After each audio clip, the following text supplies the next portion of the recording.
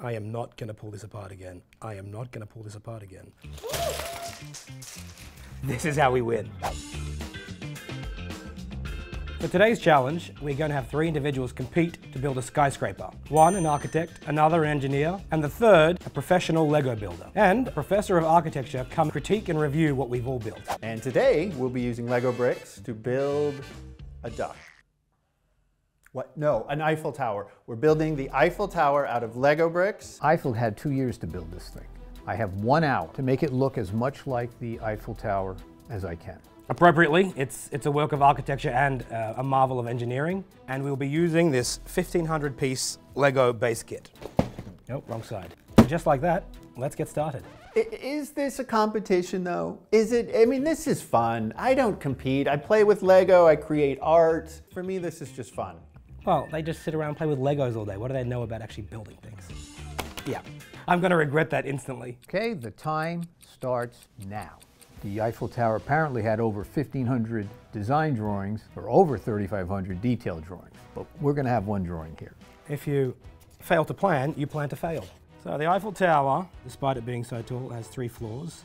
The trusses continue down each side, and then this large arch that exists in the bottom here. The structure is normally hidden by the skin or whatever the architect wants on the outside. In this case, Gustav Eiffel designed a structure to be exposed and to show its beauty and its strength. Now, what I'm doing here is drawing the Eiffel Tower as I understand it. And in fact, the way I'm going to build it is upside down. Meaning, I'll start at the top and work my way down. On the 3rd level is actually a private apartment that belonged to Gustav Eiffel. But man was a genius. He was an engineer, architect. It was meant to be up just for the World's Fair. The city of Paris had allocated 1.5 million francs to build the tower. They only paid the 1.5 million, and then he paid the rest himself. And they had estimated it would cost them about 6.5 million francs. Well, they negotiated to keep the tower up for 20 years, and then he paid it off within a few years and profited on the rest from the admission fee of people going up. We're quite lucky to still have it today because many times in its history it was meant to have been taken down. I should get extra time because we paused for this history lesson, right? Tower is over 300 meters. So let's just say 1,000 feet. And then all this is lattice work, beams, columns, diagonal bracing. This is about 400 feet wide. Again, I should be doing this in meters. All right, I think we've got enough time to get started. I am ready to start building. What do we got here? So while I build, I usually have pop music playing, so please start that. Thank you. So I started sculpting out of Lego. It was later in life, and it became my medium of choice. Eventually, I left the law firm behind and became a full-time artist, where I've created hundreds of works of art, all out of Lego bricks. Now, the first thing you do when you build something, actually I lost 2, here we go. You have to make sure you put it in the right spot. The center is right here. So we're going to use that as our survey point. It's much easier to move a dot than it is to move a whole building. We're going to try to get that arch in that bottom level because I think that's one of the more significant factors. I don't know if it's going to be very big. Like I can just tell I'm going to fly through these bricks. The Eiffel Tower is painted brown every 7 years. It takes 18 months to complete the entire painting of the Eiffel Tower. I'm going total rainbow on this. Wait a minute, am I off by 1? 1, 2, 3, 4, 5. Yep, I thought it didn't look level. Another thing we want to do is be level. So I may not win the contest for the prettiest Eiffel Tower, but I'll win the contest for being in the right spot. Why does that not look right? 1, 2, 3, 4, 5, 6. 1. Ah, I found it. As much as I know a little bit about the Eiffel Tower and have seen the Eiffel Tower, I have not built the Eiffel Tower out of Legos. All right, how does this look? Terrible. Okay, I'm getting out my bricks. I'm getting out my bricks. Alrighty, I'm happy about this. Right, next section. It's happening. We're running out of pieces that I need.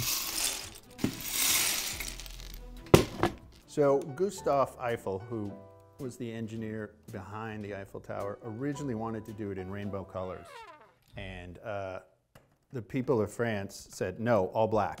Time check, please. What? Because we're running out of time. So for those of you who missed it, The director walked in to move the Lego model into frame a little better. You know what the fun part of Lego is? That's what happens. You can just rebuild it. Hope there are no people down there. We're going to get rid of this one. Just sit it right on here. These are very flexible, and that makes it difficult. We're now up to the last level. If I get a couple more of these arches, I really want to incorporate them on two sides, so I'm going to do it. And I will not regret this. I am not going to pull this apart again. I am not going to pull this apart again. I am not going to pull this apart again. I really want to pull this apart again. I think that right there, whoa, nope. Yeah, that right there is going to win me the competition. That right there, you see that? This is how we win. Well, we're getting higher. The piece that saved me, a square piece.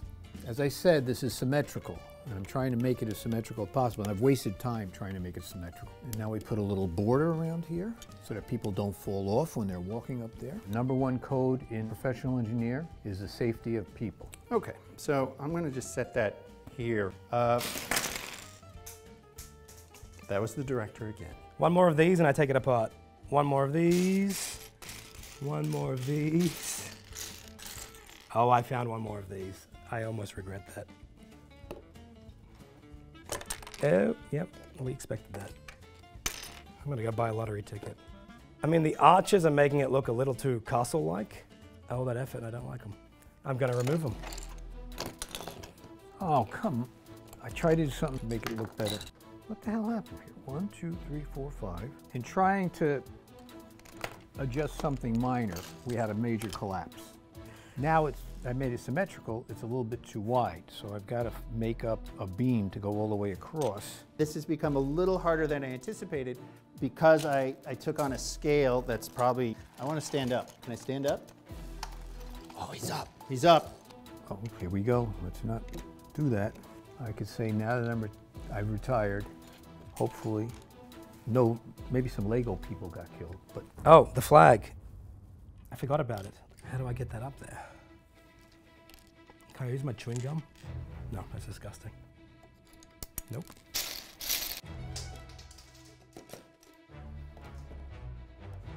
Is there a 1 minute countdown? 1 minute. Okay. I've got no option. I'm sorry, Lego friends. The French hate gum as well.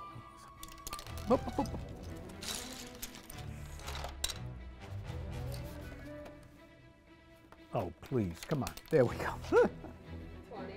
I'm under pressure, that's it.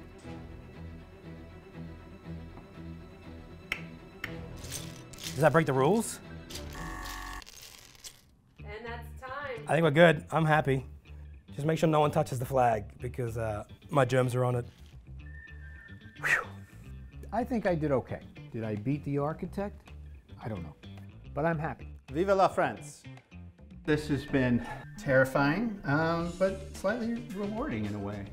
You know, perhaps the Lego professional builder might have a better use of other bricks and could go for a larger size. If I could change anything, I think I would have expanded the base out just a little more.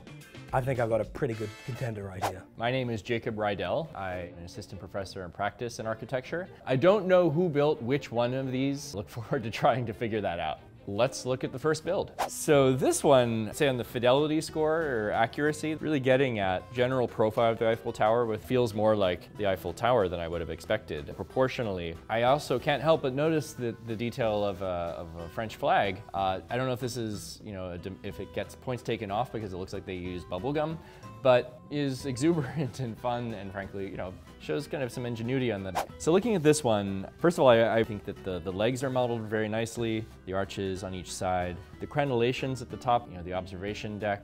It does kind of lack the graceful taper that the Eiffel Tower has. It feels ornamental in a way that the original Eiffel Tower also has. It actually shows an incredible amount of attention. The structure works, you can kind of just see it at the base. Clearly, my first reaction to that design is that it's clearly the work of someone who is very experienced in working with Legos. It's proportionally very close to what the actual Eiffel Tower's proportions are. It captures the kind of overall profile.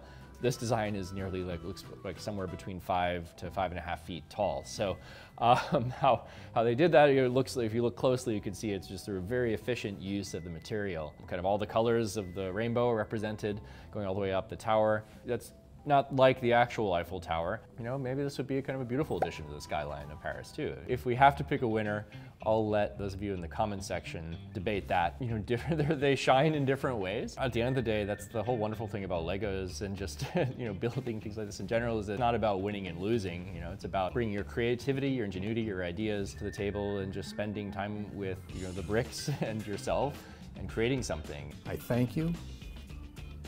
Mic drop. And I'm out of here. Thank you for watching. If you enjoyed this, hit that subscribe button. And I wish them luck, but unless they're French, they might struggle. I got the home court advantage.